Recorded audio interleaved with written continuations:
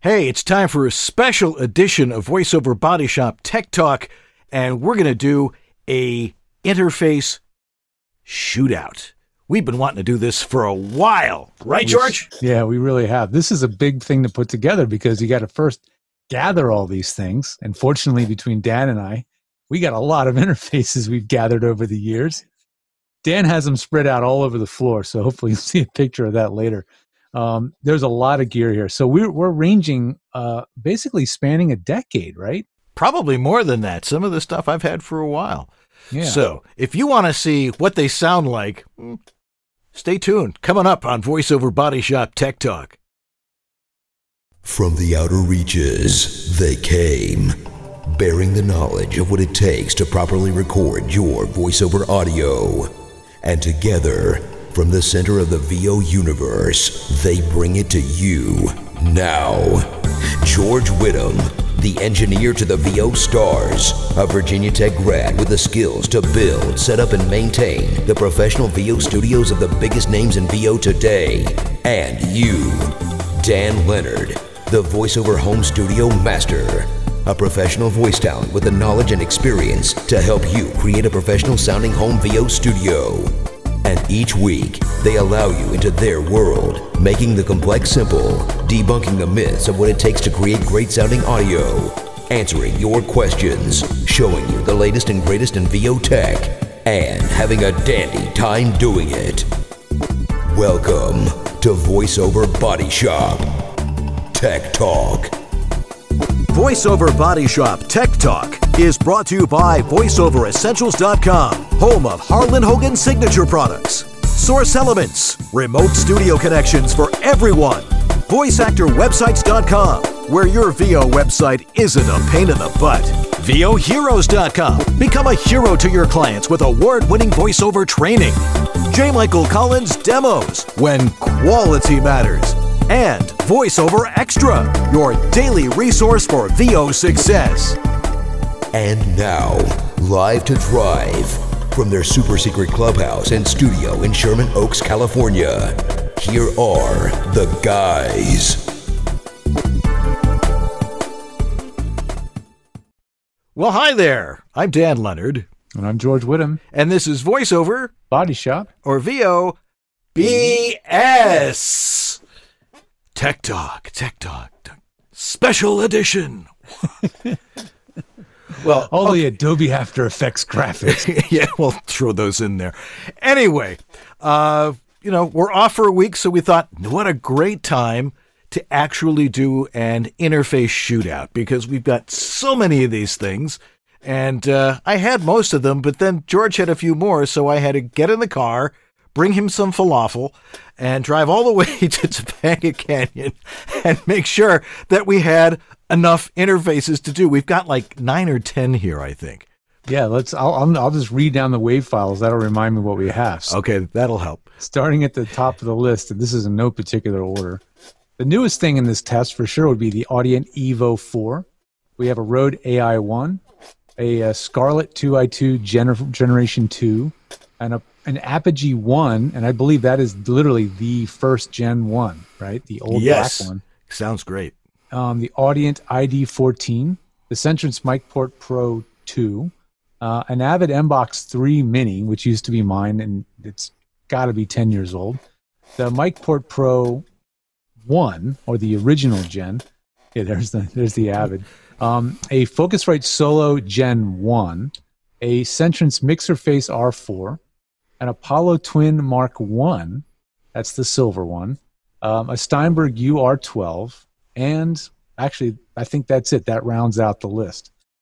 It's a heck of an array of stuff. So, where do we start? Should you did this cool mix and match file where we get to hear all of them intercut, and then we have samples of all of them. Where should we start? Well, I say we go through each one of them. But first, I think we need to tell people, if they're fairly new to watching our show, what it is that George and I do, which is, we help people with their home voiceover studios. And the fact that so many people now need to have a home voiceover studio because you can't go into the big professional studios. that everybody needs help. And boy, have we been getting lots of interesting emails and requests and files from people. Everybody's just like, well, I just heard from this person that, foam is just for decoration, that you should really use fiberglass. And it's like, oh, come on now. Said someone is FOS, and, if you're going to ask us, we know the answers, because George and I have been doing this for a combined at least 30 years. So you're talking to people who have worked with the top people in the business. We have built literally hundreds and hundreds and hundreds of home voiceover studios, and this is what we do. We're not specialists in one studio, our own. Especially mine, since I'm actually a voice actor, and George works with all the top voice actors, and I work with a lot of the top voice actors, and their audio should sound fabulous, but people get confused as to what they're supposed to use. Yeah, and they get recommended tools that don't work well for them or are so complicated, they don't even know what's going on under the hood and why the audio doesn't sound the way they think it should. So right, that's our job, is to sort all that out. Right. So if people want to work with you, George, I'm the Jew Dan. You're George. How do they work with you? You can head over to georgethe.tech. That's the website where all my services are located. I've got on-demand stuff where you can schedule one-on-one sessions, or there's like a self-service list of options in there, like getting a sound check or having your like a tutorial or a stack for your auditions. And Dan, you're also providing services on your website. Oh, yeah. We just go over to homevoiceoverstudio.com and check out what I do. And we're always offering some new stuff. There's lots of videos there. But I talk about what it is you need to do for a home studio and what you're using it for. And if you already have one built and you're recording and you want to hear what your audio, you know what it sounds like, but you may not really understand what it sounds like. I've got my specimen collection cup, and all you do is click on that, follow the instructions, send me a file according to my instructions, means raw. Follow the instructions. Follow the instructions. And for $25, I will give you a very thorough analysis of what is going on in your studio. If it sounds good, it is good. Right. If it doesn't, we'll tell you why. And if you need a little bit more help, we can set that up with a consultation. But let's get into the meat of the matter here on VoiceOver Body Shop Tech Talk Interface Shootout. Should have some fun with that. Anyway, let's start off with what's the first file you've got there in the queue? Yeah, just looking again at the list that I have in front of me. The first file I have is the Evo 4, which is one that we've both looked at. I did a review on this. And so this is our first really close listen to this thing to see what it sounds like. So Dan, also tell everybody about the parameters that you were following to make sure that this test was, as accurate as we could do. So you were using what mic? Well, I'm using a Sennheiser 460. Well, better yet, why don't I just roll this video of the rules? Okay, here's the rules. I've got my 416, 30 degrees towards my chest, 7 to 8 inches away. I measured this is 7 to 8 inches. I'm going to be using different interfaces. I'm going to change them between each copy, and we'll read this standard script. Companies can no longer afford to be reactive. Across all industries, organizations rely on the uptime of their equipment to be as productive and reliable as possible. As systems age, predictive maintenance efforts need to be kept up to date. Today, new technologies have become available, allowing organizations to become more proactive than ever before in their reliability journeys. All right, let's take a listen to this Evo 4 sample. Companies can no longer afford to be reactive. Across all industries, organizations rely on the uptime of their equipment to be as productive and reliable as possible. As systems age, predictive maintenance efforts need to be kept up to date. Today, new technologies have become available, allowing organizations to become more proactive than ever before in their reliability journeys. Now, Dan, you have a second sample. Is there anything different between the two, or is it? No. That's just an alternate take, so we'll go with that one. Okay. Your thoughts? Sounds good. And I think you're going to hear that a lot tonight. When you hear these things sort of in a vacuum or kind of alone, we're listening to them one after another soloed like this, you're going to find it very hard to differentiate between them as to what sounds better. So I'll play each of these samples down the line, and then what I might do is kind of more rapidly switch between them, or just play your mix and match sample where you've intercut between a whole bunch of different interfaces and just made a cut of the way they all sound next to each other. So we'll do that a little later on. Yeah. Yeah. So that, yeah. The Evo 4, I liked it. It's, compared to the ID14, which we'll hear a little bit later, it's a totally different generation of an audio interface. And, it's simple. I mean, here it is. You're actually listening to me on it right now because that's what I'm using to record. It's kind of cool. And it's a good, clean sounding interface. So do you like the gain? Do you like the knob on it? The way the gain works? Once you learn how it all works, it's kind of cool. And it also has a feature on it where you can set a level that's an automatic level setting, which I think is probably a really cool thing to have. Yeah, what to do? Sets it at -10 peak or something? I'm not sure what it does. That. Yeah. All right, so that's the Evo 4. We'll jump on to the next thing in the list. Again, arbitrary order. This is the Rode AI1. So another pretty modern, new design, came out in the last couple of years. And let's see what that sounds like. Companies can no longer afford to be reactive. Across all industries, organizations rely on the uptime of their equipment to be as productive and reliable as possible. As systems age, predictive maintenance efforts need to be kept up to date. Today, new technologies have become available, allowing organizations to become more proactive than ever before in their reliability journeys. I think that one sounds great.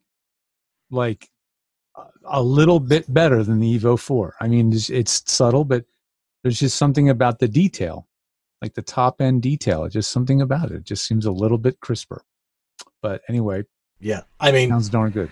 I'm 63 years old. I've listened to too much rock music, but to tell you the truth, they sounded pretty much the same to me. Yeah, they're really close. Yeah, I mean, is that going to be a big difference, though? Is that something that is going to make the difference between you booking a job and not booking a job? Well, we'll play that mix and match later, and you're going to hear, when you intercut these together, how subtle it is. It's again, playing them by themselves, it's harder to tell. Let's jump now back a little bit in generation to a Focusrite 2i2 Gen 2. So this is a couple of years old. And let's see how this stacks up. And again, all of these look like their peak levels are pretty well matched. So they are, trust me. We're in good shape there. Companies can no longer afford to be reactive. Across all industries, organizations rely on the uptime of their equipment to be as productive and reliable as possible. As systems age, predictive maintenance efforts need to be kept up to date. Today, new technologies have become available, allowing organizations to become more proactive than ever before in their reliability journeys. It sounds good. And if it sounds good, it is good. You're probably not going to hear us say this sounds bad tonight. I can guarantee it. We've already heard all these, and there's not a bad one in the bunch. They're just shades of mauve. I like to call it. Shades of mauve, yeah. Not a shade of chartreuse, but a shade of mauve. Right. And that was the Gen 2 Scarlet. It's obviously one of the most common, most popular interfaces on the planet. Yeah, it really comes down to the fact that they all do essentially the same thing.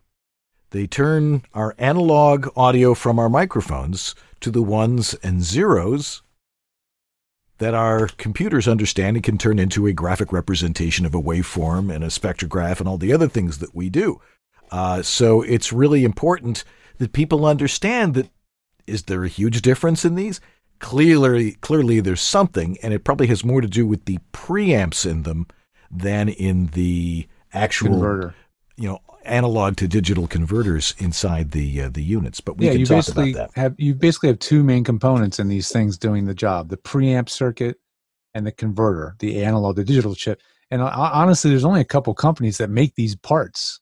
So in many cases, they may have exactly the same parts in terms of the preamp or the chip and the converter. So, anyway, take that. Now, at Apogee, they're kind of known for their converters.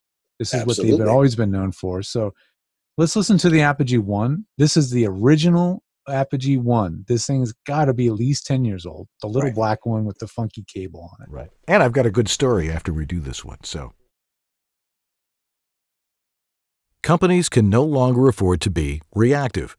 Across all industries, organizations rely on the uptime of their equipment to be as productive and reliable as possible. As systems age, predictive maintenance efforts need to be kept up to date. Today, new technologies have become available, allowing organizations to become more proactive than ever before in their reliability journeys. It sounds great. I mean, it sounds as good as anything else that we've heard so far, if not the best. It has that same detail that I was talking about, that very top end detail. That just sounds really, really clean and nice, like the Rode. Here's the thing. The Apogee 1, I have a love-hate. Great sound, but I don't like their driver software Maestro panel thing. It's confusing. They have a funky breakout cable that's proprietary. I've never been a big fan of the design, but the sound quality speaks for itself. Yeah, and the thing is, I didn't use the Maestro on that. I was just plugged in and rolled. Yeah, you generally don't need it. The Maestro thing is only for people that really got to hear themselves on their headphones. Right. And then you need that for that. But I've always found them to be a little fiddly. Yeah. Nothing like an actual knob on the front of the unit to turn the gain up and down, Yeah, and it's a very functional knob too. Big silver knob. Push it in. It allows you to change inputs and things like that.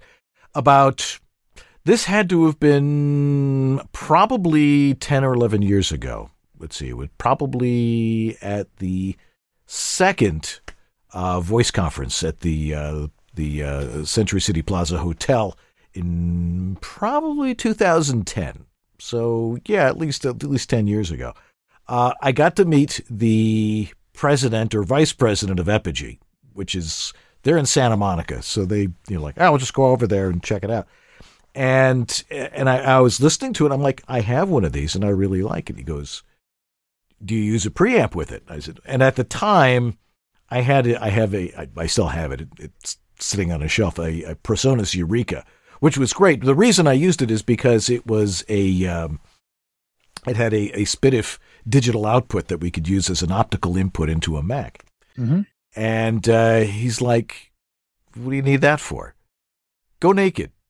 And I'm like, excuse me? Just go naked with it. It's like, just go direct into the Apogee from your mic, because he was saying trust the preamp, trust the preamp in the Apogee, because we spend hundreds of thousands of dollars on research on these things, and it'll sound great.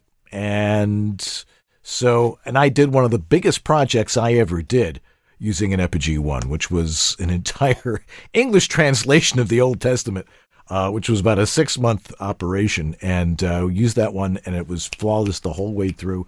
There was nothing. It was just dry as a bone. It went right into that. And the Apogee 1 was great. Easy to set a level with it, and easy to travel with if you're one of those people that obsesses about moving about with your interface. Mm-hmm. And so it was a nice unit. It dates way back. I mean, I was looking online while you were talking about trying to figure out when it came out.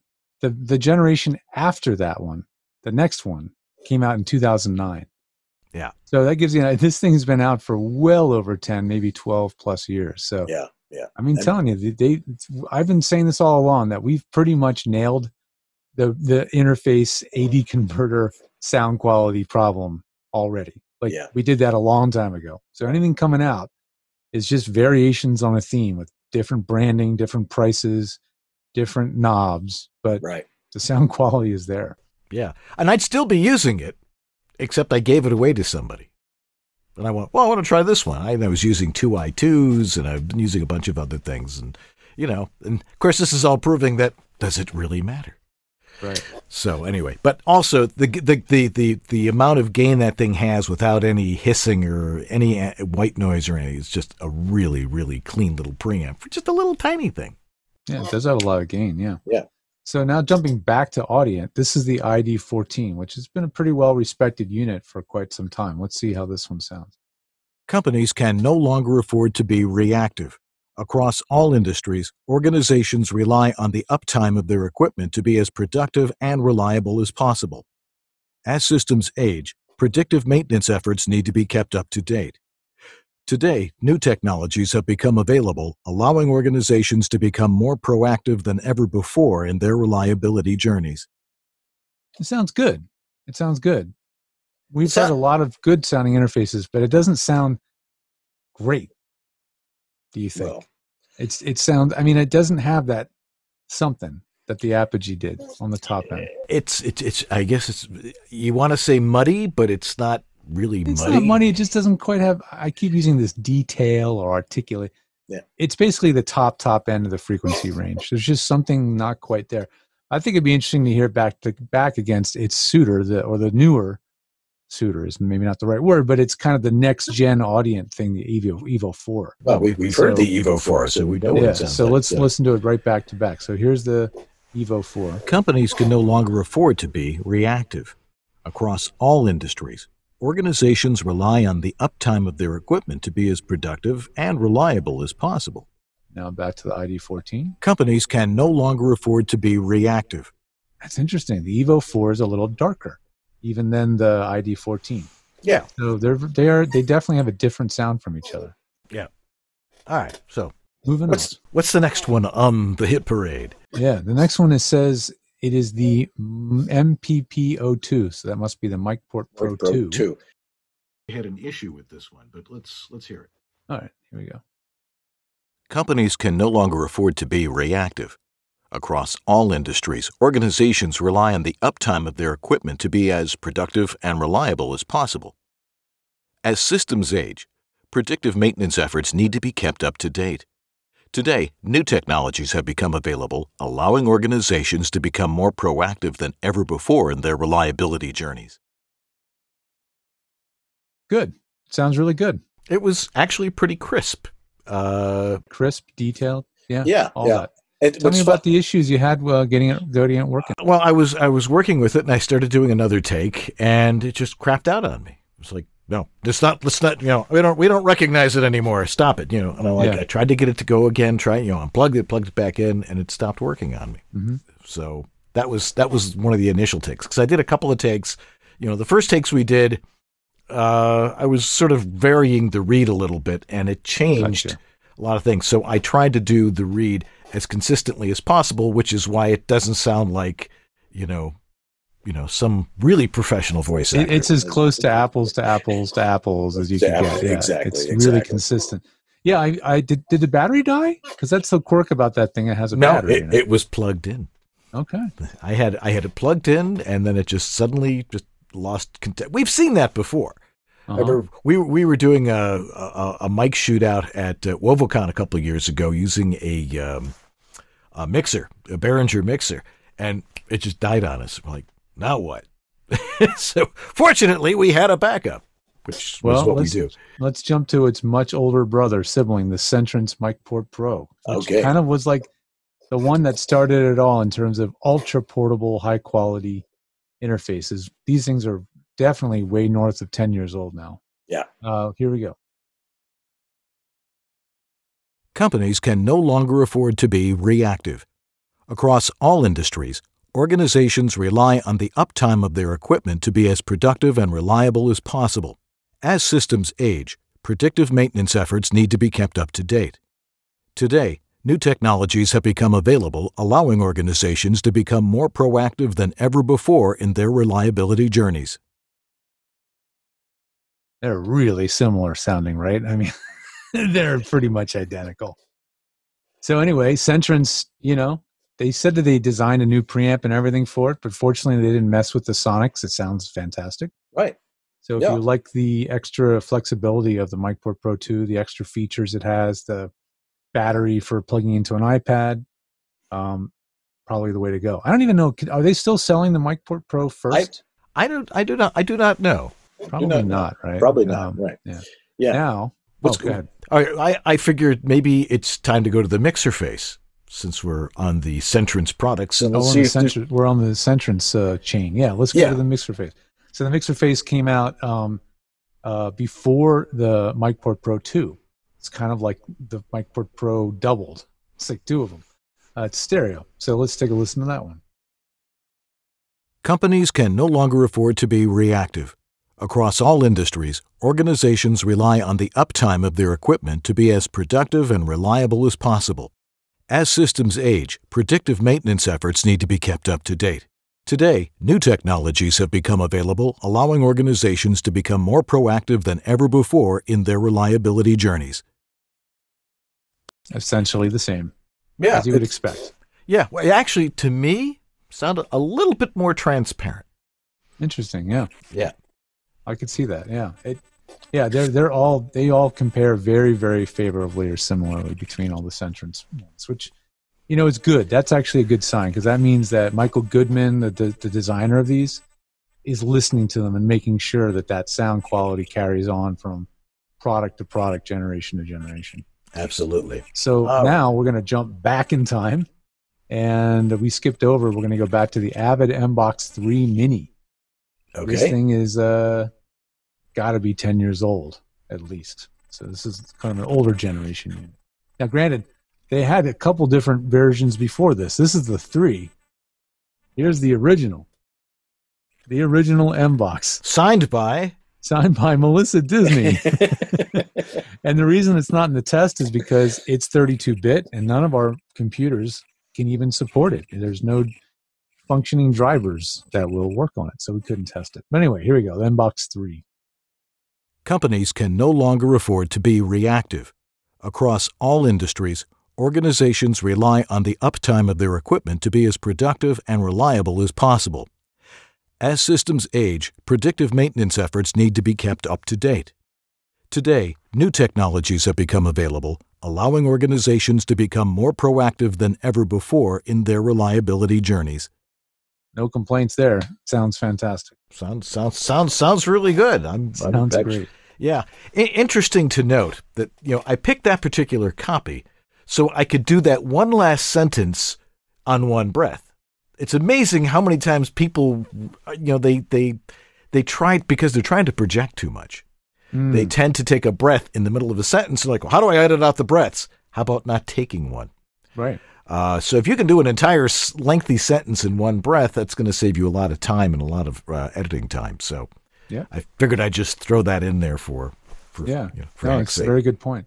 Yeah. So now we're going to go back to the Focusrite Scarlett Solo Gen 1. So going back. Right. But before we do that, we're going to take a break because it's break time. It's break time. So go grab a soda or whatever it is, your favorite beverage, and listen to these incredible messages from our incredibly important sponsors. We'll be right back here on VoiceOver Body Shop Tech Talk Interface Shootout.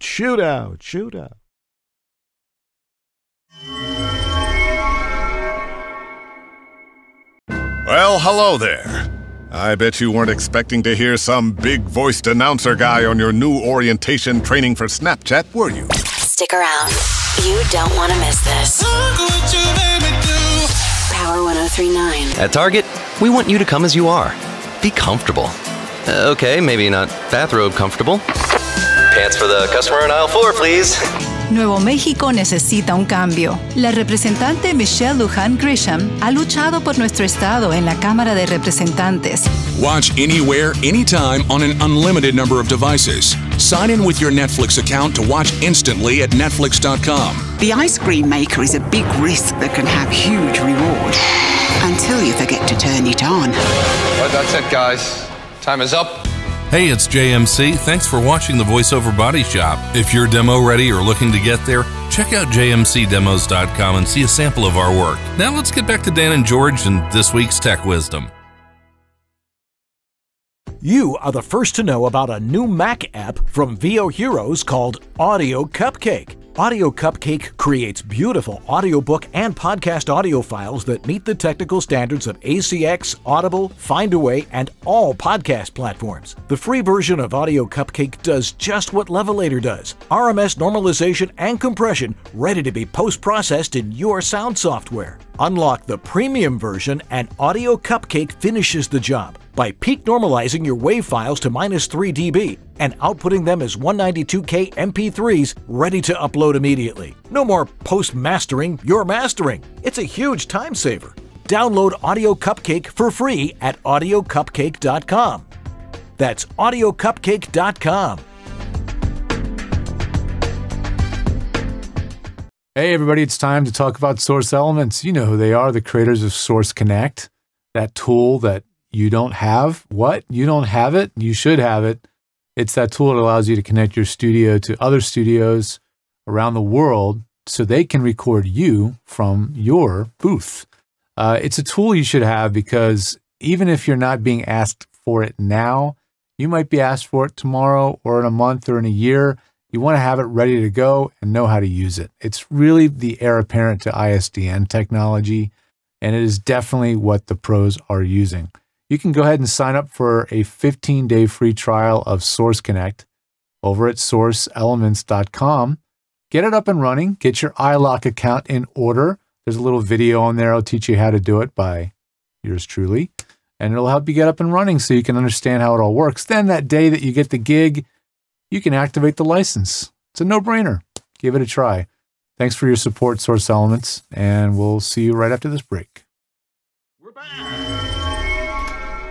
We are, and we're doing an interface shootout here on VoiceOver Body Shop, and yeah, I'm going to have to do a film of all the stuff. I'll show this in a second. Here's a video of all the garbage that's been going on here. I mean, we've not really been in the I'm the only one that's been in the studio for the last couple of weeks since we were all on quarantine lockdown here. And we've been doing the show remotely. And as we see, we're sort of doing it remotely this week. And so it only has to look nice in the frame of the camera. See, it looks fabulous. I could be in Carnegie Hall here for all you know. It looks great. But anyway, all right. So what's next on the hit parade here? We got the Focusrite Scarlett Solo Jennifer. Jennifer 1. Jennifer 1. It's the Focusrite Scarlett Gen 1, the original Scarlett Solo. Companies can no longer afford to be reactive. Across all industries, organizations rely on the uptime of their equipment to be as productive and reliable as possible. As systems age, predictive maintenance efforts need to be kept up to date. Today, new technologies have become available, allowing organizations to become more proactive than ever before in their reliability journeys. You know, it sounds fantastic. I got no complaints about the Gen 1, and that's, you know, the first gen. That's a Focusrite Solo. $100. Yeah. I mean, now we used to use that on the show. That was our monitor here when Sue, our director, is using that for the output for her headphones, and then it lost a channel in the headphone section. Right. If it pushed on the dial, you'd get it, but she's not going to spend the entire time directing the show holding that button in. So it got retired, but it still records. It still records just great. Yeah. So now we're going to really mix it up. So we're going to go from that $100 interface to the most expensive, by far, interface in the whole test. This is now the Apollo Twin Mark 1. So I don't have a Twin Mark 2 on hand or the Arrow, any of the new stuff. This is the Mark 1. It came out maybe 4 or 5 years ago. So here we go with the Mark 1 Apollo. Companies can no longer afford to be reactive. Across all industries, organizations rely on the uptime of their equipment to be as productive and reliable as possible. As systems age, predictive maintenance efforts need to be kept up to date. Today, new technologies have become available, allowing organizations to become more proactive than ever before in their reliability journeys. I mean, as you would expect, it sounds great. It's in the same class sound-wise as all the best stuff in the test. But here's the question. That is an $800 interface versus $150 for some of these other ones, or $200 or so. Is it worth that $600 more to get that sound quality? Really, what is the difference between the Apollo Twin and all these other guys? And that has a lot more to do with features that it allows you to, for the stuff that I personally object to, which is bells and whistles and front-end processing. Because when you record stuff on the front end, it's there forever. That's right. And if you really don't understand what it is that you are doing. And trust me, I've gotten a lot of samples in the last couple of days and weeks of people like, I don't really know what I'm doing. You know, sort of the old, doctor, it hurts when I do that. Well, don't do that, for crying out loud. Go ahead. You're recording oftentimes in your home, and the noise floor of your home ain't all that great most of the time. If you're lucky enough to have an actual separate home studio building like Dan, then that's a different story. And that's why Dan did this shootout. He's got a really, really quiet space. I don't. But if you don't have an amazingly quiet space, the differences in the noise floor or little subtle things, never going to hear them. The problems you're going to hear are far more likely going to be caused by bad mic placement, bad acoustics, noise from the environment, noise from the microphone, all these other things. So yeah, these differences, that's why they're so subtle. They really don't make a big difference. Right. What the Apollo Twin has, and what most of the Universal products have, is the ability to throw plugins in and really adjust the sound for what it was designed for, which is recording music. Performances. And we talked about this a couple of weeks ago. If you're on microphone singing, you're throwing out a lot of what they like to call SPL, sound pressure levels. A good studio condenser mic is going to be able to handle that if you pot it down, and you're going to get the right modulation, and it's going to catch you really, really well. Mm-hmm. Voiceover is a lot more subtle because in reality, we're just trying to talk like, as I tell a lot of people, like you're sitting in the theater with your spouse or significant other or whoever. And when you're in the theater before the curtain goes up, I mean, you're hearing people, primarily you're using your indoor voice because you don't turn to your spouse or friend or significant other and go, I think I left my keys in the car. And if you do that, you better go have your hearing checked. Exactly. So it's like, it's more like, I think I left my keys in the car. And that's the read that you're hearing a lot of that casting directors are looking for. So if you're trying to record and capture you as you exist, and when you add all of these plugins and all this stuff, and somebody sent me a screenshot of all they're using, and I'm like, oh my God, what are you doing?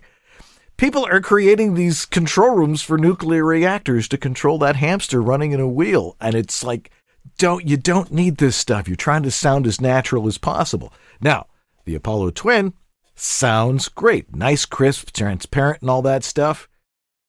But so do these other guys. So what the big difference in cost there is really the ability to add all this other stuff that's none of your business. Well, the other problem, I mean, and there are scenarios that it's helpful, and I have set up processing for people that do a lot of radio or TV affiliate things where they have to turn stuff around really, really quick. Right. And it has to sound ready for air right out of the system. That's a whole different story and a very unique niche. Most everybody else, the audio needs to be clean and as it's recorded with nothing added. The thing is, the other thing that comes along with these much more complicated units like the Apollo is the support ongoingly for updates, bug fixes, weird glitches with the hardware and software, the firmware. All those things add so many more variables. And trust me, I've been dealing a lot lately with Universal Audio Apollos not being so, should we say, consistent. There's been quite a few problems with them lately. So, long story short, stick with the simple stuff. And speaking of simple stuff, this is the simplest one and probably in this test, or tied for simplest. And this is the Steinberg UR12. Here we go. Companies can no longer afford to be reactive. Across all industries, organizations rely on the uptime of their equipment to be as productive and reliable as possible. As systems age, predictive maintenance efforts need to be kept up to date. Today, new technologies have become available, allowing organizations to become more proactive than ever before in their reliability journeys. We just went from $800 to $100, sometimes $79 on Amazon, depending on when you look. If you look hard enough, yeah. Yeah, go ahead. Give me your impressions of that. It still sounds great. I mean, it's very hard to tell the differences when you're hearing them we're playing something, talking, playing something else, talking. So in doing so, it's harder to hear those little subtle differences until you really back-to-back play them. But that Steinberg, which not only does it function fine, it also has this loopback thing, which most of this other gear doesn't have. And if it does have it, like the Apollo, it's so frustratingly complicated to set it up that unless you pay me to set it up, you'll probably never figure out how to do it. The Apollo, the Steinberg has it built in. It's just a little checkbox in the driver. It's just an amazingly good value, great sound quality. Yeah. Now, we're using a great microphone with all this gear. So same mic. Some of your lower quality or lower output microphones, say like, for example, like a dynamic microphone, the differences between these might become a little more apparent, especially how much gain they're able to put out. So it does depend on a lot on the kind of mic you're using, but we're using the Sennheiser 416 because it's one of the most common voiceover mics in the biz. It's one that most everybody's familiar with, and it sounds great. Yeah. So should we play the mix and match? Well, I was going to say with the UR12, to me, and again, I'm ancient history, but it seemed just a hair darker than say the Apollo Twin, which sounded pretty good, but it sounded great. Yeah. So I go back to the shades of mauve. You know where that shades of mauve thing came from? I've heard it I don't even know what the color mauve is, but in the movie Lost in Translation, the lead character is sitting in his office. His wife FedEx him, or in his hotel room. The wife FedEx him a box of carpet swatches for the office that they are remodeling, and it's a box full of probably like garnet colored fabric. Yeah. And she's like, which one do you like the most? And he's looking at all these samples and they're almost all exactly the same. Right. And he's like, I don't know, honey, pick one. That's kind of how it is with this stuff. The color shade, the tonal difference from one to next is really subtle. This is mauve. This color right here on this flower here. So if you were wondering, great movie with Bill Murray and Scarlett Johansson. By the way. It's great. So a real breakout movie for both of them, actually. Not that Bill Murray needed a breakout movie, but it really set him in a different category. It really did. He's like, well, he's actually like a legitimate actor. It's actually kind of cool. So, but I was also going to comment on the Apollo Twin earlier that it was not easy to set up the software for that. A huge download, isn't it? It's like, and I give my name, address, my name of my firstborn, and log in, create an account. Yeah, but I got it working, so who cares? Yeah, no, it was a huge download just to install that thing. Yeah, so it's a big deal. Yeah. So tell me about your mix and match file, because this I think is maybe the most interesting thing of all. Well, I did a bunch of these, but this is the last one I did. It's mix and match number 4. The thing about this is I didn't, because when we were exchanging these files this week, it's like, okay, well, this one's this one, this one, this last one, I didn't give you that. It's like, we don't know what each one of these is, or where I did an edit to put it together. So play the file. This is I call this mix and match. This is the same script using a lot of different interfaces. You tell me, if I submitted this as an audition, would an engineer be able to tell? All right, let's play this one.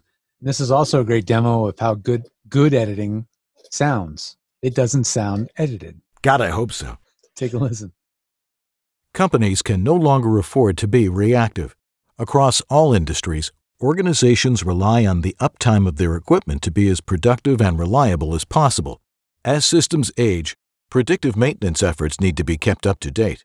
Today, new technologies have become available, allowing organizations to become more proactive than ever before in their reliability journeys.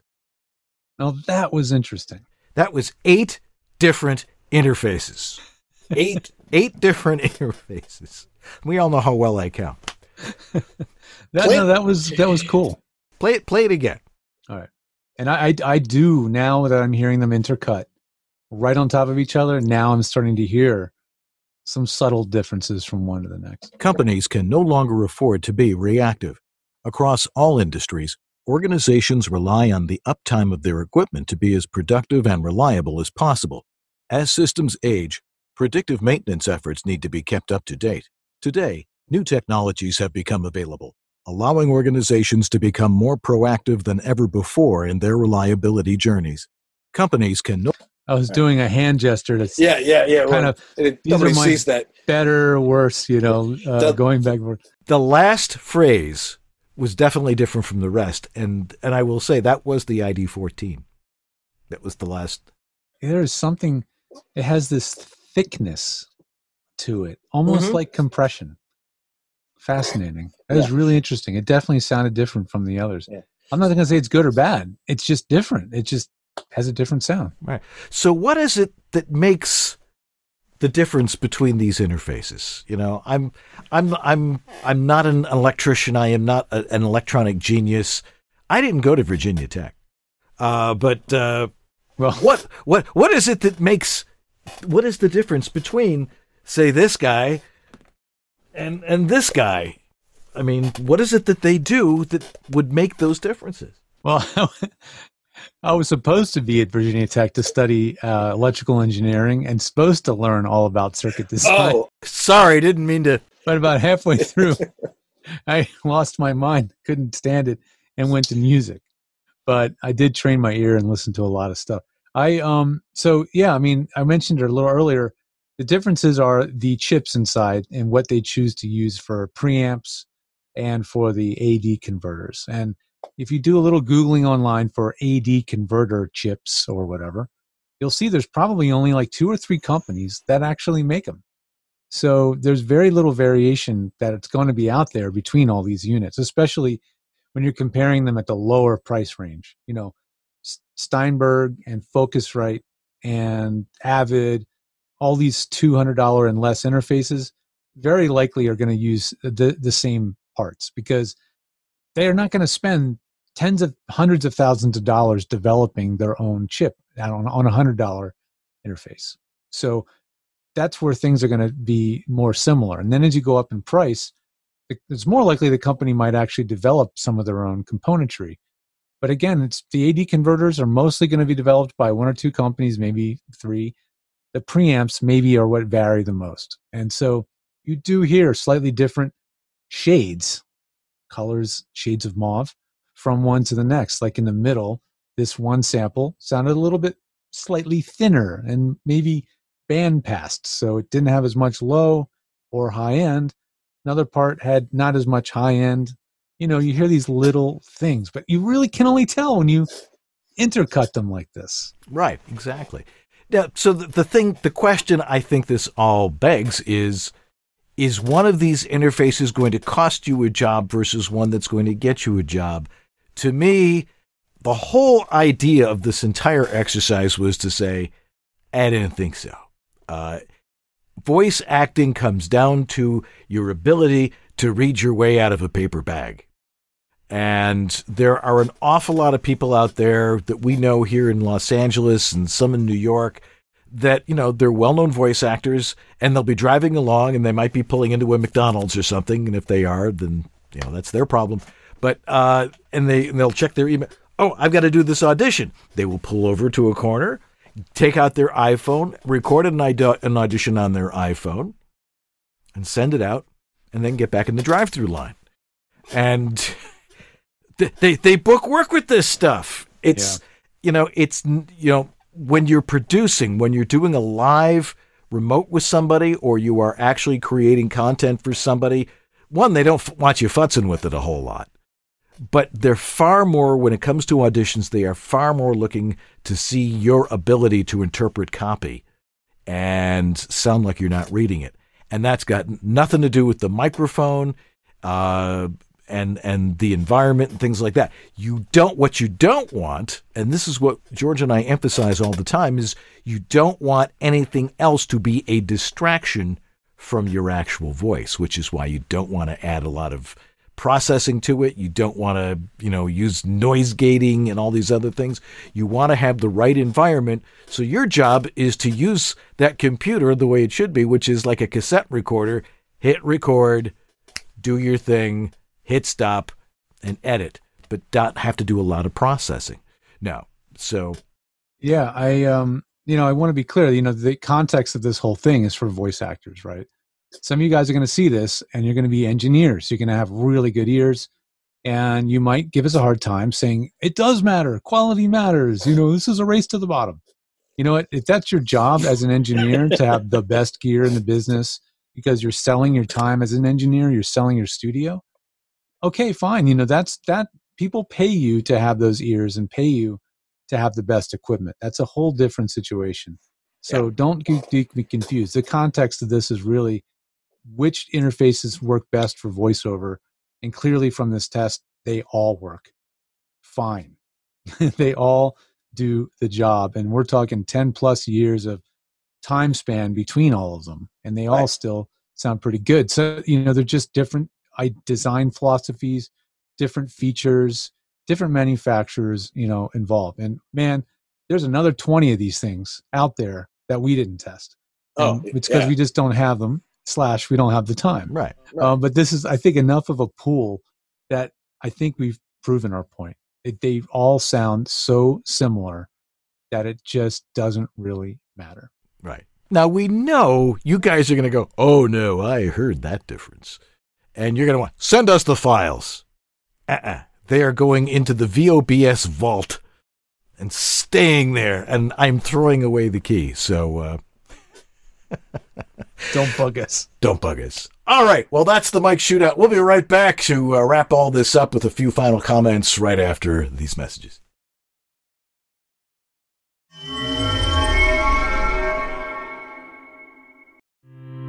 In these modern times, every business needs a website. When you need a website for your voice acting business, there's only one place to go. Like the name says, voiceactorwebsites.com. Their experience in this niche webmaster market gives them the ability to quickly and easily get you from concept to live online in a much shorter time. When you contact voiceactorwebsites.com, their team of experts and designers really get to know you and what your needs are. They work with you to highlight what you do. Then they create an easily navigable website for your potential clients to get the big picture of who you are and how your voice is the one for them. Plus, VoiceActorWebsites.com has other great resources like their practice script library and other resources to help your voiceover career flourish. Don't try it yourself. Go with the pros. VoiceActorWebsites.com, where your VO website shouldn't be a pain in the you-know-what. Yep, it's time for gift giving for the VO person in your life. And that's probably you. And right now at VoiceOverEssentials.com, you can get the 20-color LED VO recording sign. It's flying off the shelf. Seriously, it's the holiday present of 2020 from VOE. Now, this multicolor LED sign is perfect for alerting your household that you're recording and to keep it down. It comes with a remote that can control the colors of your secret codes. Get it now at VoiceOverEssentials.com. And the top stocking stuffer this year? It's the ABS, the adjustable boom stop. No more droopy mics. Works with a tripod or solid round base. It's 3 ounces of protection for your expensive microphone. Get them now at VoiceOverEssentials.com. That's VoiceOverEssentials.com. Thanks, Harlan.